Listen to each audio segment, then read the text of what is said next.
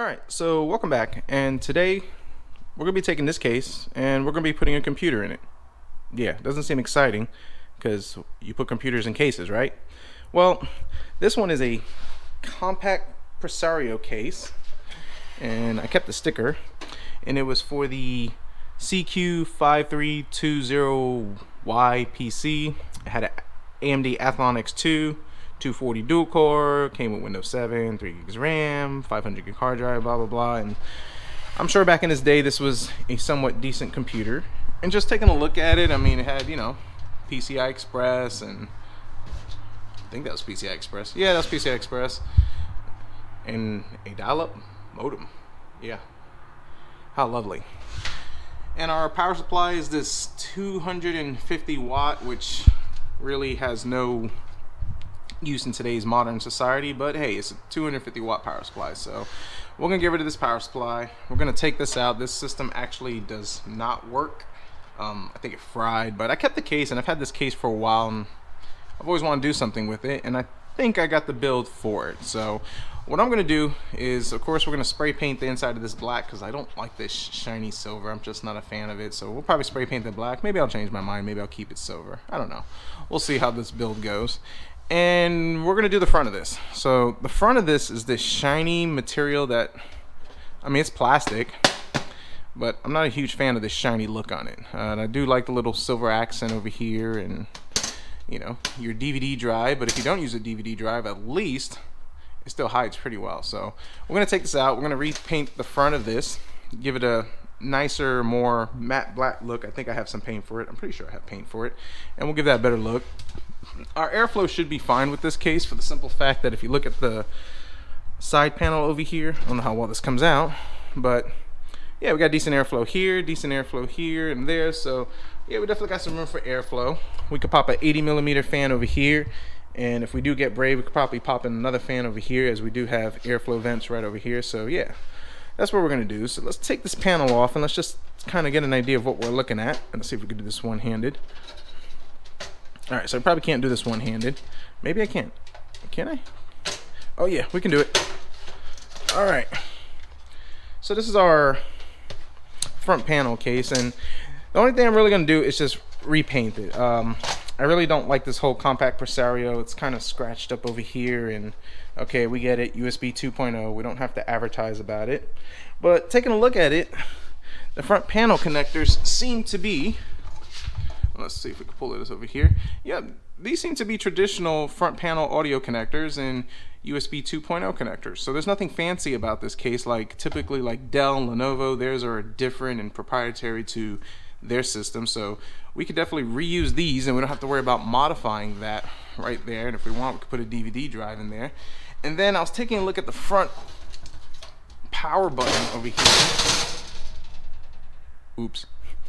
Looking at the front power button over here, everything is just wired into this one connector. So we can depin these and make them independent, so they could plug into the motherboard for the HD LED, the reset, power LED. So we can definitely still make this work, as long as we trace them back to over here and what their corresponding button and LED is. So I think this is definitely plausible.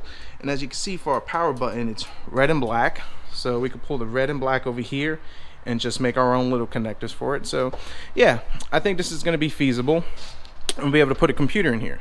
All right, let's go ahead. Let's start spray painting that. We'll start messing with these pin connectors over here, and let's do this build. Let's see how it comes out, and I think this would be pretty cool.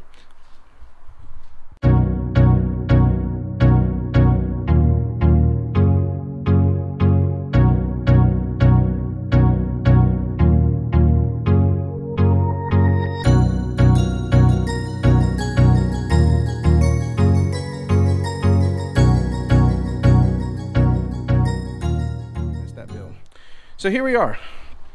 We're done. We're back. And this is the front of our case. And this is how it looks. I decided to paint this little strip over here with silver. We went with the red. So we're going with a red and black theme. Kind of changed this up a little bit last minute.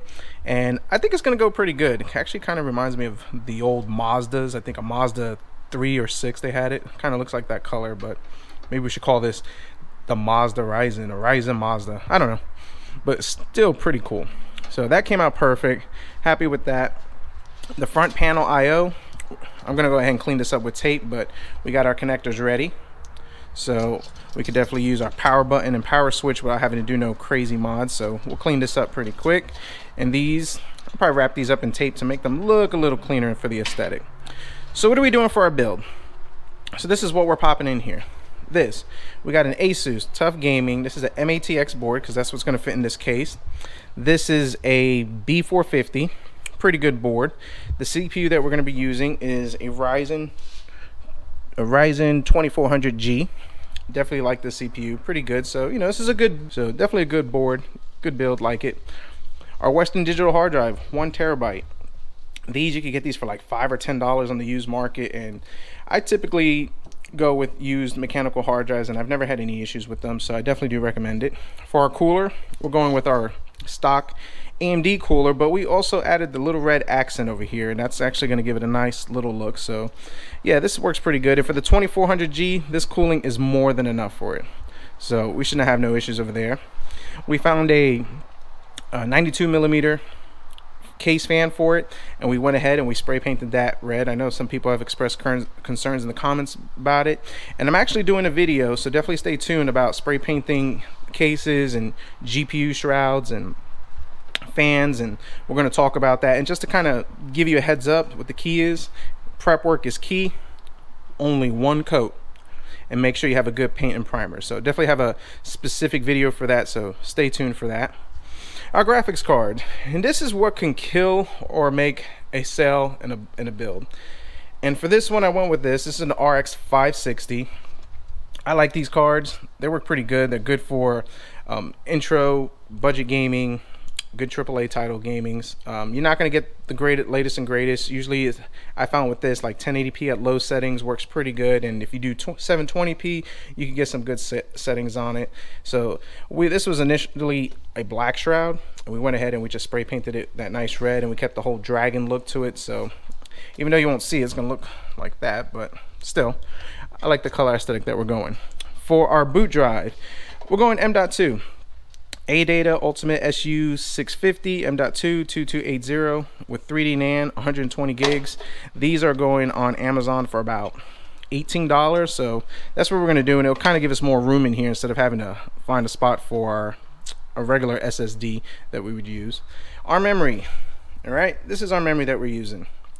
Ripjaws G-Skill, these are 16 gigs. This is DDR 2400. I know Ryzen likes higher frequency memory, but this combined with this CPU actually works pretty good, and it'll definitely work, and it'll be good for what we're doing.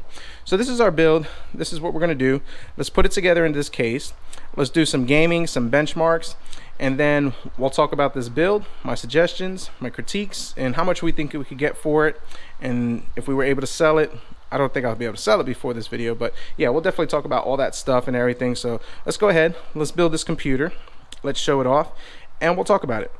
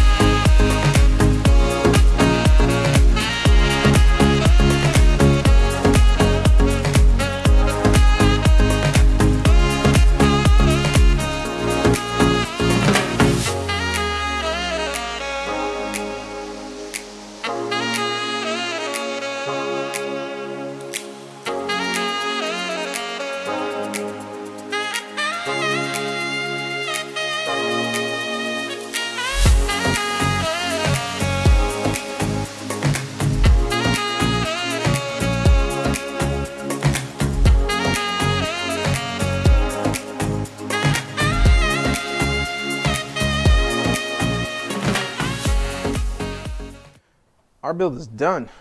All right, so let's recap on our build. Let's take a look at it. Compaq Presario case. It was MATX case, had like an Athlon 2 or whatever it was in it. And the case was actually not too bad of a looking case. It just needed a little paint, a little upgrade, you know, a little, get rid of that whole shine and just add a little accent over here. And it wasn't proprietary in the sense that typically when I deal with these cases from manufacturers like Dell, Lenovo, yada, yada, yada, you can't use the front audio because they have the special pin out thing that they come up with. Plus you can't use the front USB for the same reasons, and then you lose it or you have to spend the headache of depinning it or trying to make it work. Same thing with the power button. Usually they have these special connectors, special pins, you can't make them work. This was easy. This fit like a normal computer. This fit just like a normal computer pinout. And this, all I had to do was depin the little 4-6 pin block and we were able to make it work for this case. So, Ryzen 2400G, 16 gigs of DDR4 2400, RRX 560, 500 watt power supply, M.2 SSD, and a 1 terabyte hard disk mechanical drive. Western Digital Blue, I think. Blue? Yeah, black, blue? Yeah, it's the blue one. And that's what we got into it. Okay, so let's talk about price. About $165, $170, give or take. That's what we're into this computer. And that's actually not too bad. And there's plenty of room for upgrade on it. If we wanted to, definitely this video card is the bottleneck in this system, obviously. And just kind of side note on that, on these builds, I have found lately that the video cards, because of the pricing and everything that's going on, has kind of hurt the profit margin in the budget. It is so hard to get a good deal on a video card nowadays. I mean, it's possible, but not as easy as it used to be. And before, you could get like a good $40 to $60 video card that was actually really good for the system, that in my opinion was a good match for it, let's just say it that way, and really allowed good price to performance. This RX 560 is okay, but you know, ideally I would have liked to have like a GTX 960, 970, or for that matter, an RX 570. But so why did we do this? Number one, we have parts and we need to sell them. That's number one. And number two, just wanted to show that just because this old case was outdated, thrown out, and ready to go, we could bring it back to life and we could definitely make a good home for it. Not to mention, if you find a case like this that you could fit and retrofit and mod to a computer, this saves you a good chunk, maybe $30 to $50 on cases. You could get cases for about $30 to $40, but not to mention you gotta pay $10 to $15 on shipping. And this is US dollars, by the way. So this saves our budget and helps it in the sense that, you know, that's more profit, or you could give the customer a better price for builds that they want. So 165, let's say $170 computer. Very happy with it. These were all parts that were either thrown away or obtained from eBay and the Facebook marketplace. I know a lot of viewers have asked about my secrets, and that video is definitely coming out soon. I'm actually going to work on that shortly after I finish this, and we'll get that video out because there are some good ways to get some great deals on some of these used parts that are out there. So definitely happy with this build. We're going to put it up for sale on the Facebook marketplace. We'll see what we can get for it, and definitely stay tuned. You can follow me on Instagram, and mostly Instagram. I don't do the Twitter thing, haven't figured it out, but you can follow me on Instagram, and I definitely post pictures of these builds as they're coming along and just updates on them. So if you definitely want to see how much this flipped for, the final look, some before and afters, definitely follow me on Instagram for that one and all that stuff. So definitely stay tuned for more builds, more guides, more tips and tricks. Thanks for watching, and we'll see what we come up with next.